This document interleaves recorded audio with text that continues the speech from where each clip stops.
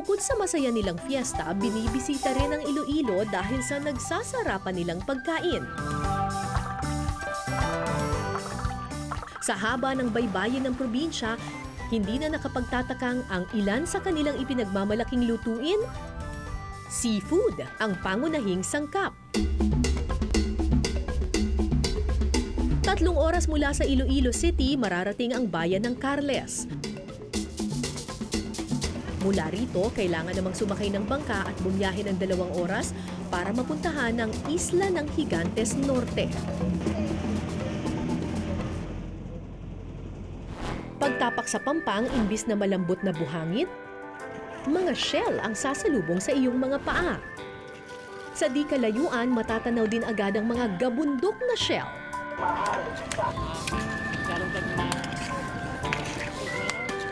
Pangunguha kasi ng scallops ang pangunahing industriya sa naturang isla.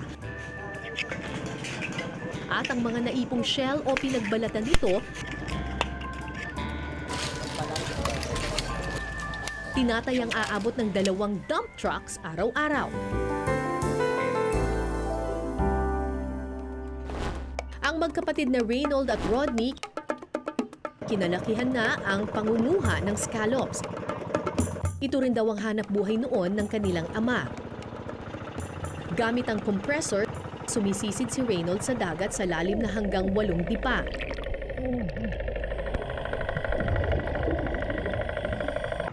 Habang si Rodney naman ang naiiwan sa bangka.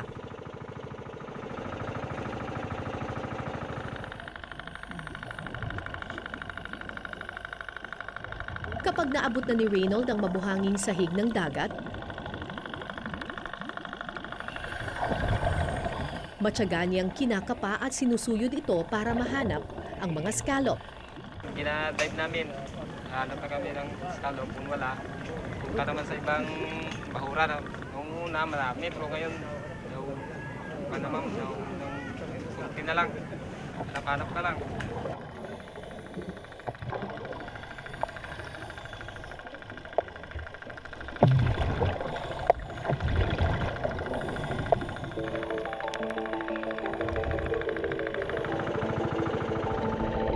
Tansya ng magkapatid sa loob ng 1 oras na pagsisid, hindi bababa sa 20 kilo ng scallops ang kanilang nakukuha.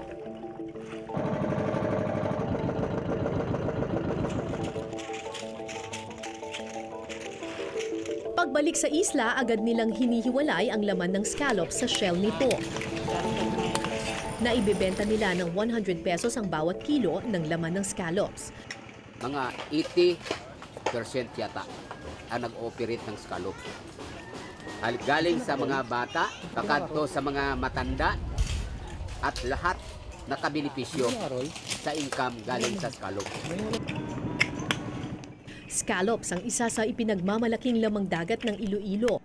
Katunayan, ang ilan sa masasarap nilang lutuin, scallops ang bidang sangkap.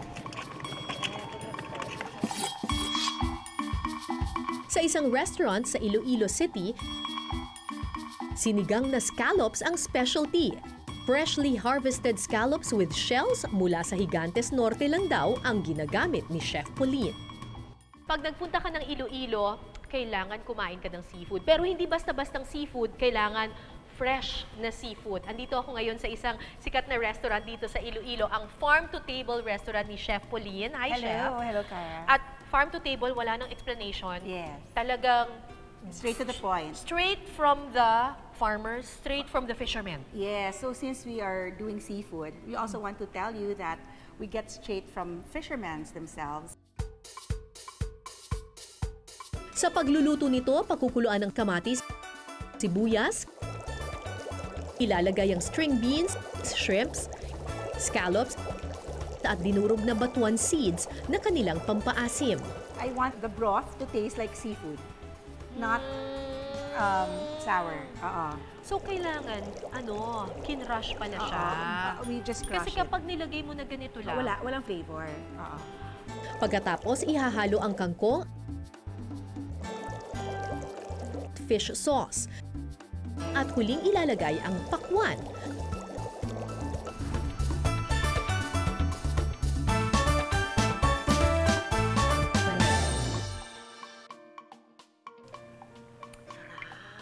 masarap sa kanya, nalalasahan mo pa rin yung flavor ng bawat isang ingredient. Pag ininom mo yung soup, it's just very, very light. Yes. Tapos, hindi overpowering. Yes. Hindi siya overpowering. Tapos, pag tinikman mo yung sitaw, ay, sarap. Glad that you like it. Refreshing!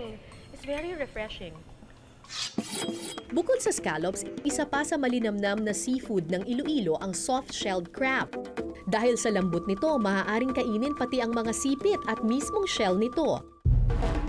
Sa bayan ng Dumangas sa Iloilo, pinararami ang soft-shelled crabs na for export ang quality. Mabusisi raw ang pag-aalaga sa mga ito, kailangan kasing bantayan ang pagbabalat ng crabs. Pag kumakain ka sa matigas, mga 100 grams, ang tinatapon mo, mga 40 grams, hindi mo na yan makakain kasi matigas yun eh. Yung soft shell, lahat pwede mo makain. Sa oras na magbalat ang crabs, kinakailangang hanguin agad ito at ilipat sa fresh water para hindi tumigas ang shell nito. Pagkatapos ng 15 minuto, muling hahanguin ang crabs at ibabalot. Ilalagay sa freezer bago i-deliver sa Amerika, China at Korea.